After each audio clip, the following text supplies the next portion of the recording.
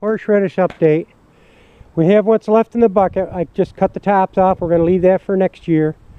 All that horseradish that grew out of the bottom of that bucket and up through the ground, I dug all that up.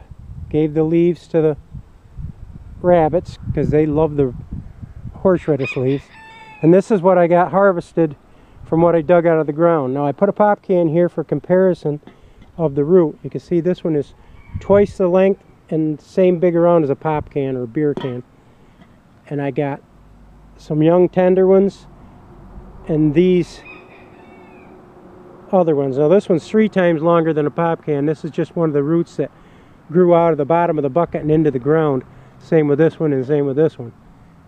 So these are the harvest I got that Ruthie and I got to peel and grind for our horseradish sauce. I thought you might like to see what 2 years of not tending your horseradish does. Just leave it in the ground and the larger it gets.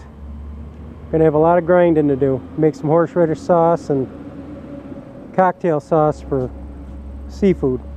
Alright, this is Clay from Popel's Backyard Farm, reminding you that you can backyard farm too, no matter how big or how small. Bye-bye.